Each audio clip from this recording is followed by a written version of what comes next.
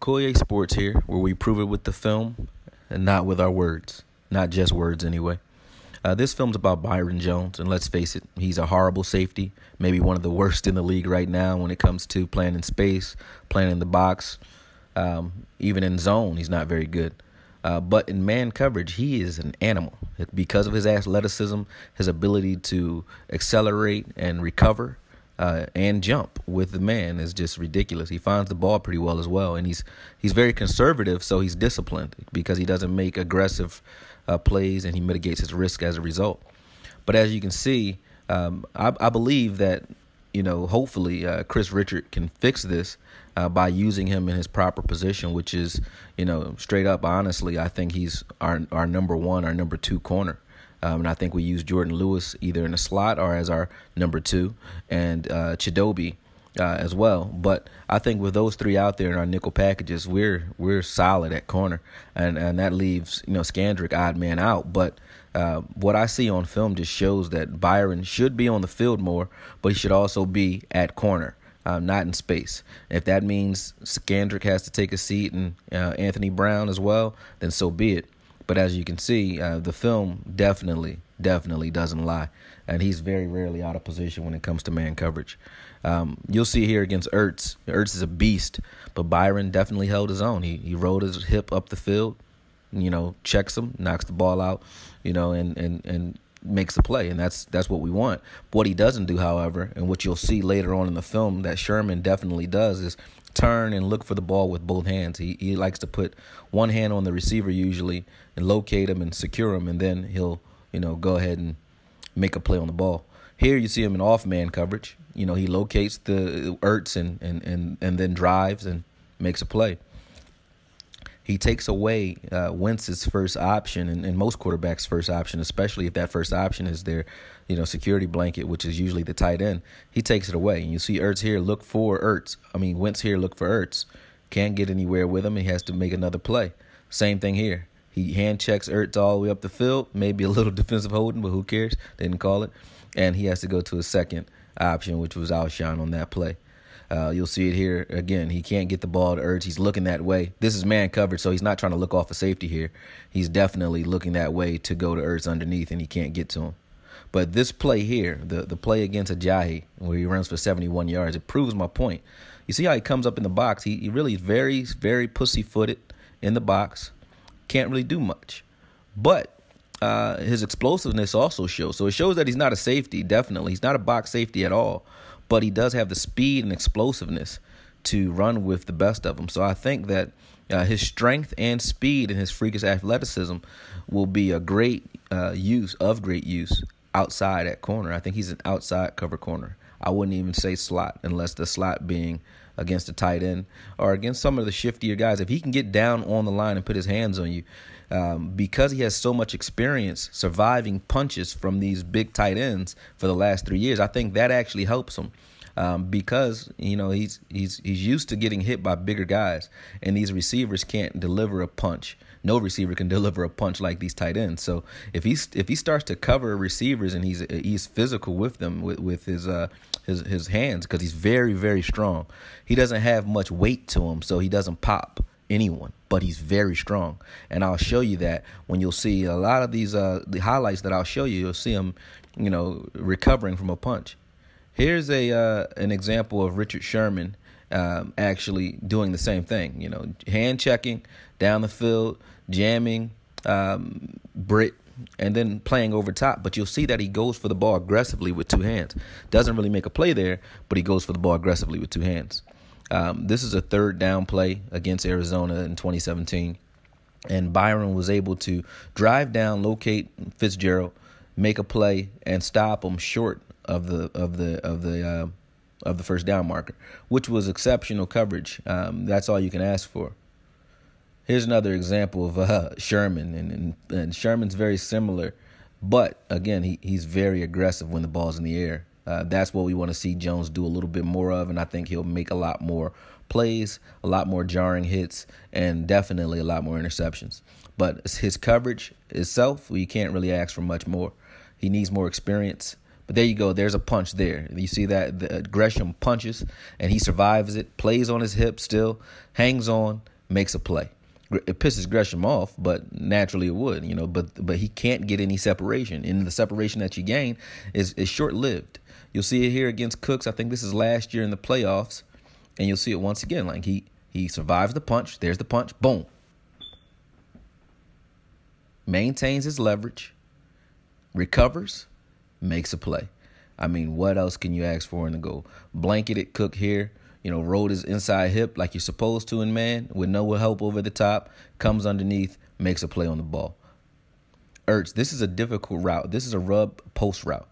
And if you know what a rub is, just when you're in a bunch formation and your tight ends or receivers like to hit the DBs inadvertently. Of course, they're doing it on purpose, but inadvertently to try to create separation, and it doesn't work. It doesn't work here. He's going up against some of the most elite, athletic receiving tight ends there are, and he does it and makes it look very easy. And I'll show you other examples of other defensive backs later on to show you how difficult these style coverages actually are for a safety and or a corner. It doesn't really matter. Corners are too small. Linebackers are too slow. And safeties just don't have the same coverage ability as a corner. Byron actually has a little bit of all three. He's very strong. So he has the strength. I wouldn't say the strength of a linebacker, but he can definitely take on a tight end without a problem. He has the speed of a corner and has the coverage ability of a corner, but the size of a safety. That's what you want.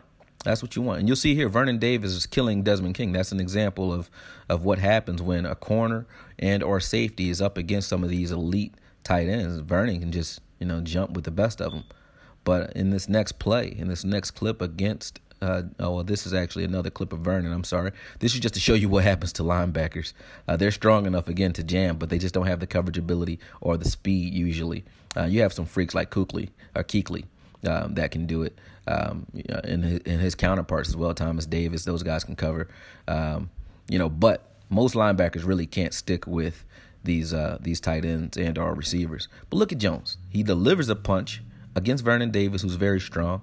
And then he also shows his athleticism and his ball tracking skills here. Look at how high he gets, and he knocks that ball away. No problem. Look at this. Boom. Freeze frame that, and you just see they're both elevated. They're both high as hell off the ground, and he just makes a play that really could have been a big play. And here's Sherman doing something very similar. And this is why I make this comparison. And also for the fact that he's a long guy like Sherman. He's a strong press cover corner like Sherman. And he's actually going to be coached by Chris Richard. Those three elements is why I make that comparison. And I hope to see Byron used in this way if, we as the Cowboys stop mismanaging talent. You'll see there against Randall Cobb. Randall Cobb's a shifty guy, and he shows excellent recovery speed against Cobb and excellent placement, excellent positioning, and just locates the ball and makes a hell of a play against Aaron Rodgers. This is him against A.J. Green. He's in space here, locates Green first, so he locates him. Okay, locates the ball, makes a play. What else can you ask for? What else can you ask for? And this is not the play that you usually see from a safety. Usually you'll see a safety try to dislodge that ball and probably draw a penalty there because they're not really good when it comes to playing the man, especially when the ball's in the air. They get too jittery. He's very disciplined because he's so conservative and he trusts his athleticism. A lot of players just can't do that. And that's Deion-esque. And I'd say he's more athletic than Sherman as well. But that's Deion-esque. And when I say Deion-esque, Deion used to let players go by him just so he can chase them down and try to make a play on the ball because he was so good at covering people. He had to make you think you were open or make the quarterback think you were open. And Byron does something very similar when it comes to tight ends anyway. I haven't seen him do it much, but he did it there with Cobb. He did it here with Olsen. He'll trail you. But this is what Olsen can do against your average DB. And these aren't like bums. Obviously, they're all in the NFL, but these aren't bum defensive backs. But this just shows you how easy it can look. Look at that deer in the headlights coverage. And he's wide open. It's over. There's nothing you can do about that. Byron's never in this position. I've looked through the film, 3 years worth of film. He hasn't been in position to be out of position in any of them. Look here. Same play. Boom. There's separation made off the punch. He recovers with his explosiveness and his acceleration and his jumping ability. Look at that. That's all you can ask for from any defensive back. And at the end of the day, if you have players like this on your team and you're playing them out of position consistently, it speaks to, your coaching staff. Here you'll see against Atlanta, against Alfred. Alfred's too small against Funchess, so he doesn't want to come up and jam. And then this safety here with the Chargers, he's big enough, but he just doesn't have the technique. So Funchess runs right by him, and he knows it. He knows he doesn't have the technique, right? But guys like Sherman, Jones, they frustrate big receivers. Look at Sherman. Sherman shows you how it's done here. He comes underneath, and again, you'll notice he puts two hands on that ball. He doesn't just hit it like Jones does, and that's what Jones needs to work on so he can make more plays. But look at that face. That's the face of frustration there. Funchess just doesn't know what to do against guys who know how to stay up in your chest. This is Jones against Matthews a year ago. Boom. There you go. There was a punch. You'll see the punch here. You couldn't see it on that play, on that view, but you'll see the punch in a second. There's a punch that creates separation here. Boom. So the separation is there. The punch, the separation, but the recovery is key. He recovers right through it like it didn't even happen. So he creates the separation, but if that separation starts becoming a situation where if you can recover the way he does, if he starts going for those balls with two hands like he did here, he'll have a lot more interceptions because he looks like he's beat in coverage in a lot of cases, but he very rarely is, especially against tight ends. They hit him in his chest and he just can accelerate right through it. I don't know how he does it, but he does. This is a key play. This play here is the last play I'll show, but it shows you that he's not a safety. A safety goes for a kill hit here. Instead of a hit, he has strong hands, so he knocks the ball out, which is great, but he punches the ball out. That's not what you usually see in a safety,